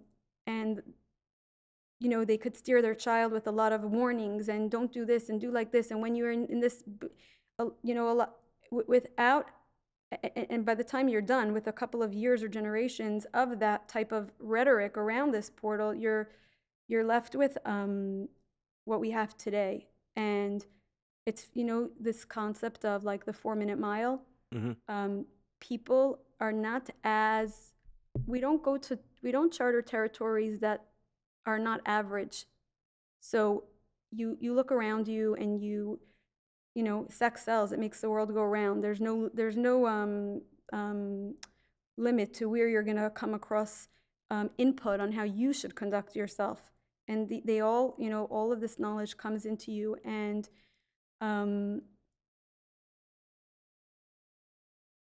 it's kind of mind-boggling, because you would assume that when you're in your own home, in the seat of your own privacy, that everything is available to you. Like, but I've seen in in my plant medicine, I've seen in my life that people don't like to go to areas that other people have not gone to.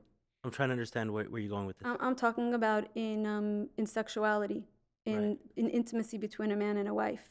There's a lot of don'ts and a lot of be careful and a lot of halachic warnings against things, and that leaves a person very, very rigid and very not in flow and not in their own power about this power. I guess this is a very long-winded way of saying that as I learn more and more, and as I'm, I guess, shown more and more, I've heard a woman say she's been one of the healers and mentors on my and my husband's path to harnessing the power of sexuality and restoring it to its place in a relationship. And she said, I don't believe in plant medicine. Everything that needs to be done can be done between a man and a woman in a monogamous, committed relationship. And when I heard her say that, I'm like, okay, like, who is she? I'm a year and a half in to hearing that conversation, and I would almost agree, like, the places that this power can take you to, the way it can heal you, the way that a woman has power to take out energy from her husband, the way a man has power to be his wife's own healer. We can access and find our like deep powers within, healing powers, maternal powers, money, like abundance powers, all from this portal, because it's when you are most godlike, right? And I want to try to distill what you're saying into a clear, sure, coherent thought. So take your time. What? Yeah. Because there were a couple things you said. So one was that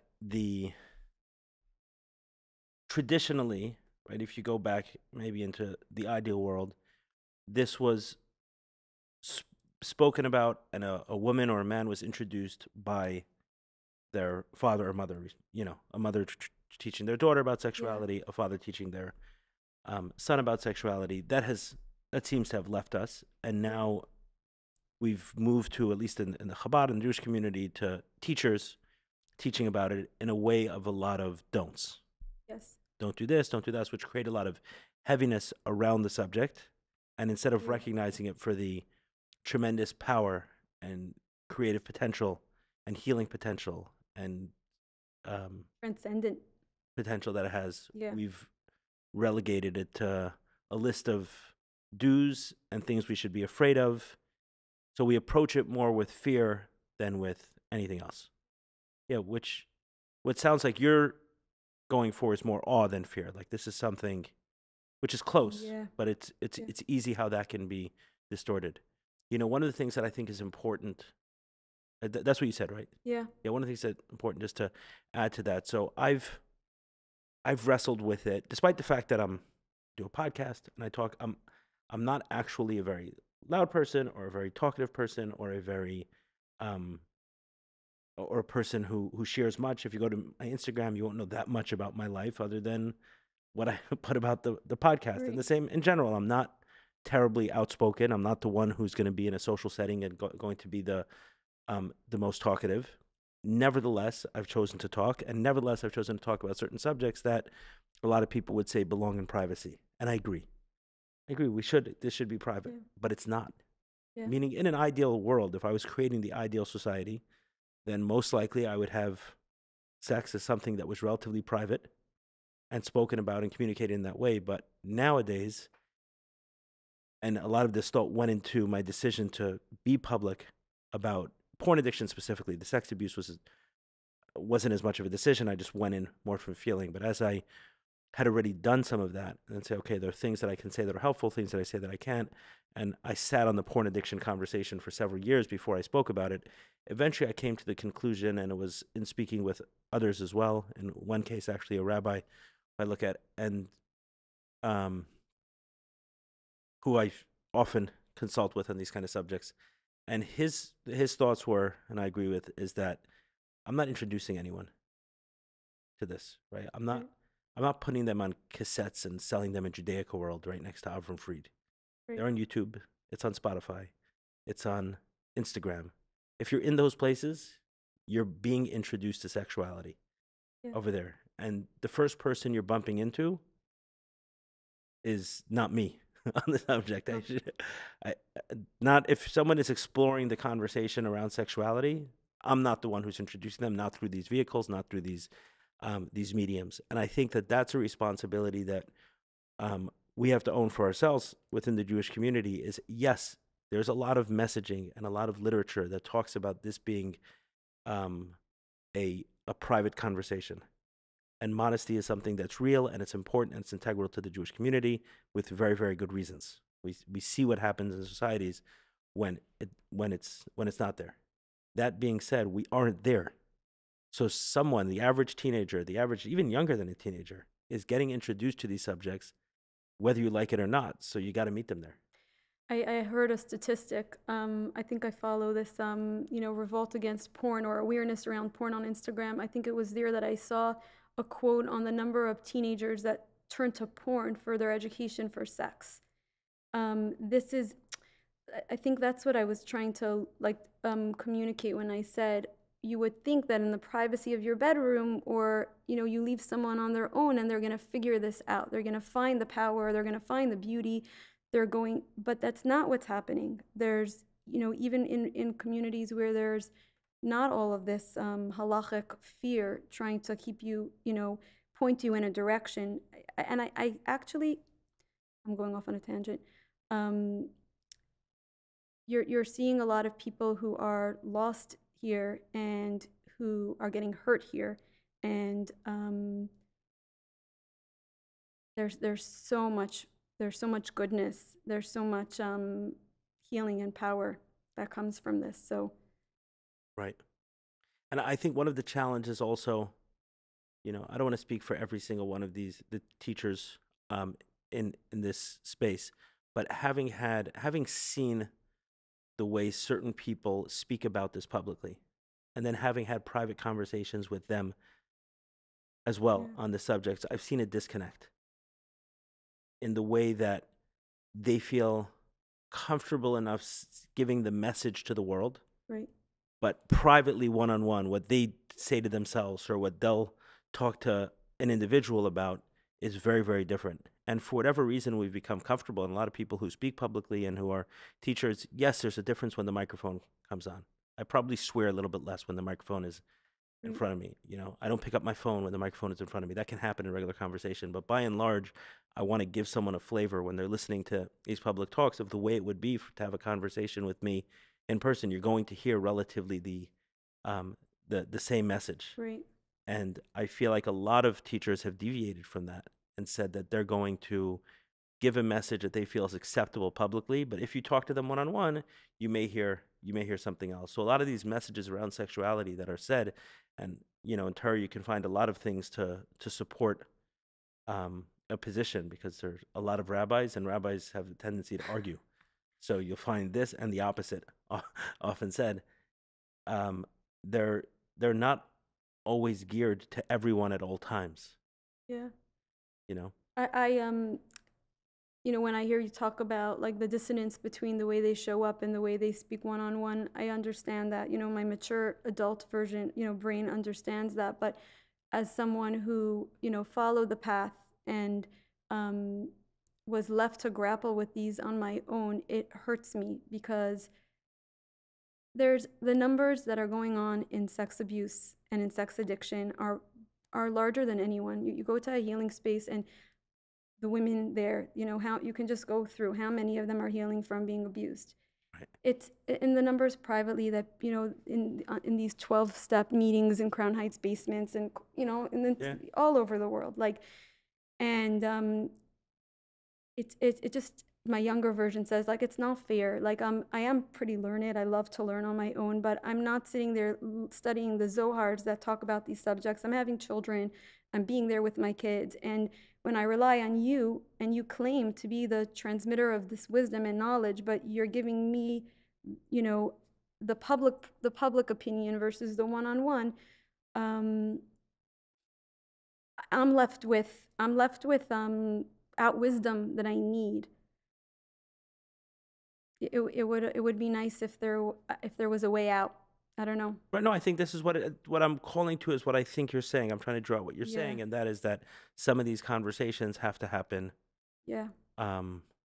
more openly, more clearly, and speak to it with a sense of power and respect. There's no question that as a Jewish community, there has to be a reckoning around our collective relationship with sex, because, like you're saying, the amount of women that have been sexually abused Yeah. is very high. The amount of men who've been sexually abused is pretty high, and the amount of men who are struggling with sexual addiction is astronomical.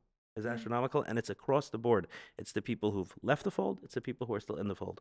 The people struggling with sex addiction, it's, if I had to guess, over 50%.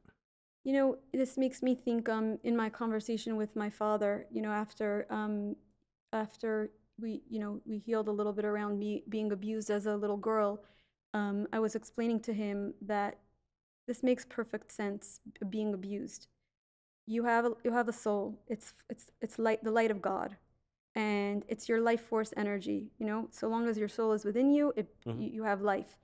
Your sexuality is your life force energy. It's like you can almost imagine it as like your glove over that. Soul. Sorry? Like over the soul. Oh, yeah, Yeah, exactly. I felt like that. It's like the closest ring around the soul. Yeah, we've spoken about Yeah. this because you through sexuality, through intimacy, you create life. It's your life force energy. It's what drives a man to get married. It's what, right, like, the motivators behind certain actions. It propels you to leave a legacy. It makes you want to live here. And when I was seeing it as like, this is your life force energy, this is sexuality around it. When people are deprived of soul and spirit and God, they're not bad. A lot of these predators and abusers, they're not bad. They are dehydrated. They are starved for spirit in a community that claims to be religious, that they think they have God, but they are seeking light. Why are you seeking light? Why? You Like, got why are you? So I want to make sure you're saying, because it definitely makes you uncomfortable when you say it, but at the same point in time, it's good. It's a bold statement. You're saying that the drive for it is a positive drive. Possibly. Yeah, I think I would own that, in my belief that even to the abuser that abused me, I never wanted to curse him. I did. I cursed him Right. plenty. You're saying, why are you so desperate for a little bit of light Yeah. that you're willing to destroy a life to get some? I don't think it's so thought out that you're willing to destroy a life. I think it's just this drive. But there's that exchange happening, regardless of what, on a Definitely. level they know this is happening. Yeah. And yeah. Right, like if someone was, dehydrated is an interesting word, right? I mean, if someone was dying of thirst, what wouldn't they do to get a little water? That's what you're saying. Yeah. So you can say they're disgusting and predators and monsters and I don't think so. evil and everything else. You're saying maybe there's a different lens to look at, that they're dehydrated. And how is it that there's someone living in a community claiming to be representative of God's way in the world, and there's dehydrated people? Yeah. and especially around the youth, around teenagers who are innocently experimenting with each other, not knowing that they're literally taking and playing with a person's life and soul and spirit, and you know. Right. This is what I think the biggest tragedy is really around teenagers. When I sometimes, um, I'll speak to guys 17, 18, 19, 20, who find my message, reach out to me, and their conversations with the mashpiyim aren't getting them anywhere as relates to what they want, what they seem to want when they reach out to me is to just get away from pornography and stop watching it. And what the greatest tragedy to me is that they haven't been able to have real conversations around the subject. They feel so disgusting often, and I'm like, Yeah. don't you think everyone struggles with this? Like they call this, I think I'm not sure, in Jewish books it's referred to as chatas na'urim, the sins of our youth, which suggests that everyone struggles with it. And yeah, maybe it's not 100% of people, but the majority is like the entirety. Most people struggle with this in their youth because it makes sense. If you give a kid a 600 horsepower car, they're likely going to get into a car accident if that's the first car they drive the first time. And that's what's happening. I think men are different than women in this way, but men, when sexuality is introduced to us, it's like at its peak when it's introduced. It doesn't ramp up. It ramps down for men. Right. Right? So it's like a 13 years old gets this insane, whatever it is at puberty, just insane sex drive. And then when they're told that this same incredible force that came out of nowhere that no one really said anything about Right. is a negative thing. Not negative. Negative would be mildly a disgusting thing. I feel for those people. When I was like 14 years old or so, 15 years old, someone showed me in Shulchan Aruch where it said that masturbation is one of the worst sins. And at that point in time, I was heavily engaged in that. I didn't even know. When I first started doing it, I didn't know what it was. I just knew it felt a certain way, so I continued doing it. Eventually, I learned what it was, and I learned that it was a sin. And at the time, I was very, very sincere with my Judaism and halacha and all those things, and I was so upset that I'm already there, and now I'm finding out Yeah. that it's a problem.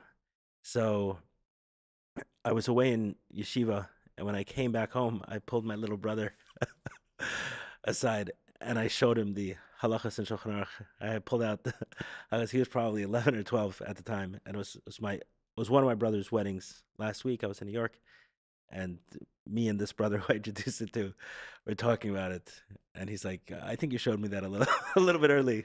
I'm like, all right, I think I got a little bit late. It shows So, you, how much it hurt you, how you wanted to save him from the lack right, of knowledge, the right, sincerity in the what it did to you to not be told in the right way. right. Um, It's consistent with the message, though, is that if you're not introducing your kids, like if a father is not talking to his son, if a mother is not talking to his daughter, someone is. And my brother, he appreciated the intention behind it, but he explained to me how I don't remember why he gave a specific example, something I didn't remember, but about something it said in Shulchan Aruch around it, and he kind of got caught up with it.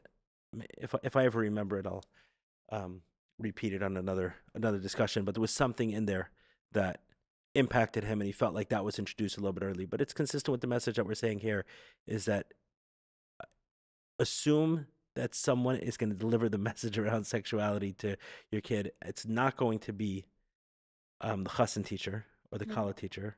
They're going to be cleaning up the introductions that were already made. If- So, right, if right, possibly make it Yeah. even dirtier. Yeah. Yeah. I also think that this is all like the the underbelly, the shadow of this topic. For me, what has been life-giving and exciting has been the awareness that as I take it further than being the one to deliver the knowledge to your child, my child watches me. They see and they say you're the way that you're your child's role model in your actions, Mhm. and much less so in your words. So when you have a healthy relationship with your own sexuality in this hopefully marriage or not, a healthy sexuality, and this is you know this power for what it is. You utilize this power in a sacred way. It affirms your life. It affirms blessings to you. Um, then this is going to be like a natural progression, in this child mother transmission of sexuality. I feel it's like I visited a friend of mine, and my daughter, something happened. She couldn't get something she wanted, and she fell apart. She bit me. She pulled me. And my friend, who she's one of the people like that I look up to in how she raises her children, like Mhm. very unusual, very. And I heard her like starting to like coach me in how to stay calm and breathe through it and be there. And I was there with my daughter. I had just done a journey maybe a few weeks earlier, and um, when my daughter was like settled and on me, she was told me like what she had been explaining to me, that she went to a workshop and they were giving over some tips and pointers on child emotions. And I was like always eager to hear it. I told her, since this last journey that I did, like the wisdom comes from here. I am a mother in here. That's like a part of my essence. And until now, I've always gone to like teachers to teach my head, to teach Right. my brain. And then when you take away the thing that's blocking your motherhood, the thing that's blocking your sexuality, the thing that it comes, from the Right. inside It comes out. pouring out. It And doesn't need to be. exactly, there's no like, you don't need to remember anything. It's embodied. It's just a natural, impact from being aligned, I guess. Nice. Yeah, I was talking to someone about this yesterday, where he's kind of starting his healing path, and he's done things, he's done therapy and rehabs and stuff like that, but it feels like the first time he's actually taking it seriously. And as I was talking to him about different things, he felt like he was overwhelmed, like, oh, there's so many things I got to worry about. I'm like, no, it's not actually that complicated. There's there's a lot of work ahead, obviously, and it's continuous. I said, but like you have to fix every single thing, and no, you just have to get the bad stuff out of the way, and then you will Yeah, shine through. Right? yeah, It's easier than in some level. It's easier than it seems. We don't have to reprogram every idea. We have to deprogram the bad ideas, and then right. the rest flows through. And also in my experience, there's a Maimer Chazal, or some quote that says like from God. He says, "Open for me an opening as big as a sewing needle, and I'll Hmm. open for you an opening as wide as a banquet hall." And when I started experiencing that in my journey, in my healing space, like it was very emotional. I thought that, from my childhood, I'm programming like we got to finish what we start. This world has rules to it, and nature and teva, um, and when I switched that program and I said no, miracles happen. Like when Moshe Rabbeinu wanted to stop one of the plagues, it stopped midair. It didn't have to go from. I was reading on this. Yeah. It didn't have to go from heaven to earth. Moshe came and he spoke and he did what he needed to, and the hail waited. It suspended itself, and God took care of it. And it was like this comfort and this validation of like, get your feet in the right spots, get yourself in the right position, come at it with your earnestness and your why do you want to heal? Because you want oneness with God, this world, your husband, your children, and you'll be propelled. You'll see the signs. You'll be our belief system. My belief systems really carried me through a lot. The last one of the last prakim of my daily Tehillim. It says, "Had I not believed that I would see the goodness of God in the land of the living, I wouldn't have." And it's I decided that I'm going to heal and that I'm going to come out victorious. I went in with that, and I'm coming out with that. And during hard times, I remind myself, and it's what you fix your truth to be, it becomes. And we get to choose our truths wisely. Take it from there, learn, be inspired from that statement, and choose your truths, make them your goals, and walk your way to them. Amen. Amen to that. Yeah. Is there anything else? Was just everything you wanted to get from it or to give to it? I'll add one thing. Okay. Just it's on my mind. In response to my aunt and her, before I said relative, it's an aunt, and her questioning of like the selfishness of the self-centered healing that she sees Oh, the yeah. I wanted to younger. say something about that too. Go ahead. Go ahead. Yeah. Um, It definitely was a stumbling block in my healing for years to be fed messages from authority that this is your lot in life and therapists are bad and selfish and um, you're kind of like resigned to whatever is going on for you because it's selfish to heal and Right. God forbid to be a selfish person. Like that's a cardinal sin in my, where I come from. Um, I think that's also a message that's given to women a lot more than men, not to be selfish. Like any attention to self is selfish. Yeah, yeah. Mother and martyrdom are Yeah. very, tightly linked. There's also like assertiveness and femininity. Like you won't be a woman if you're going to be assertive. Like that's like the Right. biggest thing you can criticize. There's a lot on the line for a woman when you're and in my story, my assertiveness saved my marriage. It was my phone call to you. It was my telling my husband, I'm not listening to any of the healers in this community that tell me that your secrets are your secrets and my secrets are my secrets. I'm going to be stronger than them and I'm going to show you my heart and my wounds and I'm going to give you permission to show your heart to me and that's intimacy to know and be known. Right. Um, contrary to keep your secrets on the side and of course there's an appropriate and a healthy safe way to share your heart's pains and secrets. This Yeah. is not. In recovery, they say it's radical honesty, not brutal honesty. Yeah, listen, my husband came at it with brutal Brutal and honesty. it was good enough I because it got you. was Right, thank it's better God. than lying. Yeah. Yeah, yeah. If I can go back and in hindsight, how the model version of healing, in the real life, it's different. But if I would guide people, it would be like there's a smarter way than the organic version sometimes. But coming back to my aunt and the messaging that I got of like don't heal, like Mm. it's eventually I was able to put language to what I think she was saying and what I think I was saying, and um, the terminology of in Chassidus of like his hapcha and his kafia. His Yeah. kafia means to hold back. His hapcha means to transform. Yes. I think that the generation after the Holocaust, after the Russian Jews came and founded the first or second generation, in my family, in America, in New York. Um, the only way to stay alive was to not pay attention to the darkness, Right. right? To fix your eyes on the prize, one foot in front of the other, soldier up, be a soldier of the Rebbe in the army of Hashem, and don't look left, don't look right. You have a mission, have the children, and keep going. And look what it accomplished. There's an empire. There's so much goodness. There's an army, and it's big and it's beautiful and it's and then in so much of Hasidus that I was raised with, I heard the message of Hishapcha, transform.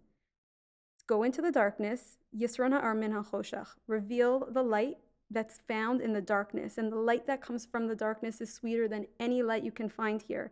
And we came here to transform this world and turn it over. And no matter where you go, no matter how dark it gets, bring the light of Hashem with you and steer darkness down in the face and tell it, you're a klipa, resign yourself. I know the truth. And how many of like the Hayom Yoms and the Sichos talk about the golden glory of God's creation being found within the body, and will access Mashiach through Gashmias, through the Chomer, the camel that Mashiach will ride. And so that her truth is her truth, and I could appreciate it today. It enabled me to do what I do. It gave me the safety that I needed to be able to go into the emotional wounds of life and to take the path and broaden it and keep it alive. Right. You know what's interesting? I agree with what you're saying, and I like that you put language to it. At the same time, the suggestion that somehow this is like not a completely Jewish way, and it's a concession to or an influence of Western values or something, I disagree with. It is the Jewish way.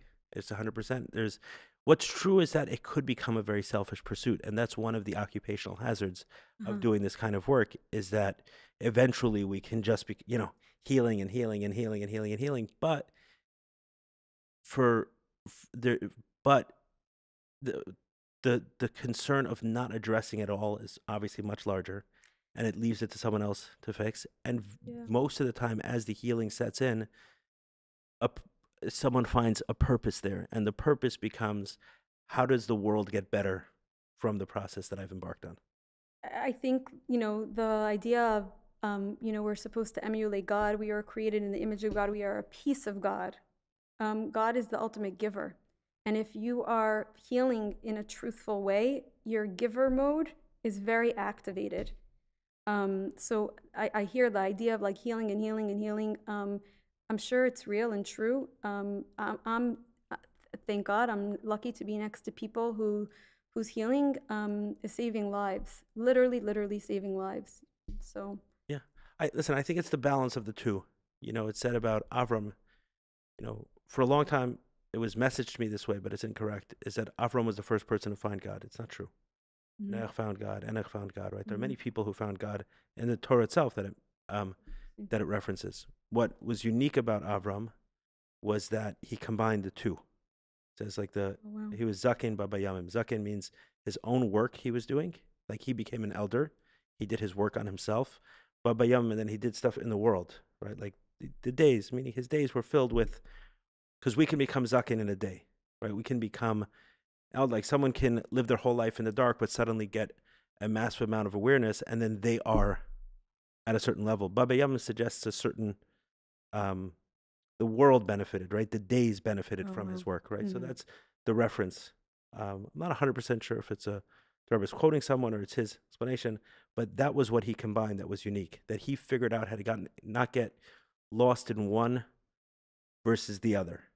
You know, Yeah. it's like, yes, when we go into the work of um, just improving ourselves, it could, there is an occupational hazard, right? Which is maybe the classic Buddhist way, which is Mhm. detach yourself from the world, live alone on a mountain, Right. live a minimalist lifestyle. The monk, the Yeah. Buddhist, right? Right. Completely detached from reality. And that's a way, right? There was the ascetic Jew up Right. into the Baal Shem Tov, who was also popular, that one who completely divorced himself from reality.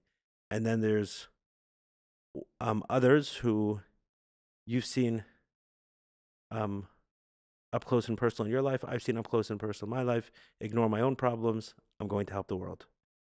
And Chabad influences very heavily. And the Rebbe, this was a big message of his, is go out and help and go out in service and go out and do those things. And that was whether it was his actual message or the way it got taken. There Communicated. Yeah. certainly was a very heavy emphasis on service, Right. and that can come to the exclusion of our work. And I think the ultimate path is for them to be in harmony. That our work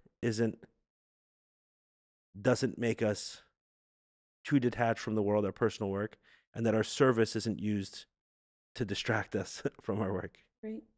It makes me think of this week's parsha of Yaakov and Esav, and how what each of them represented. The powers of the world, the powers of the field, the powers of money, the powers of a body, and then the power of purity and soul and God, and how ultimately we're all striving for this beautiful fusion, and that's Right. the goal. Yeah. Yeah. Meaning, so what she's referring to, is like, I hear it, but it's going to take a long time to get there. It's the equivalent of some person walking into the gym and saying, I don't know, I don't like the look of a six pack. It'll take a long time till you get there. Chill out. Yeah. Hit the gym. It's gonna happen. Your muscles aren't gonna. You'll still be able to bend your arms at the end. Your biceps aren't gonna be that big. Yeah. Like that's the same thing. Or someone. I just got an email today from someone. We were going back and forth for like the last week. A bunch of questions about recovery and meetings and things and that and everything else. And he says, I hear you about a meeting and everything else. I probably should go, but don't get this idea of having to go forever. And I'm like, the only thing that's going to be forever for sure, if you don't deal with it, is your addiction. That's the forever here, right? What's going to happen on the healing side? We have no idea. Some people go to meetings for the rest of their life. Some people don't. Some people, recovery is definitely much more flexible, much more open. There's much more possible than is healing. But this guy's thinking, like his Yeah. worry It's concern. is right with stepping into a meeting is that he's gonna have to do this for the rest of his life. That's what we're worried about. When today you're on a path of years trying to stop porn and you can't stop it, and this is your worry. So it's kind of the same thing. Um, you know, a martyr worried about becoming selfish. Halavai. Any final thoughts? Any questions for me? No, thank you. Thank you so much for having me. Thank you for shining a light in a lot of, within the journey when it's been very, very dark. For many, many blessings that you've shown us and pointed us towards. Thank you. Thank you.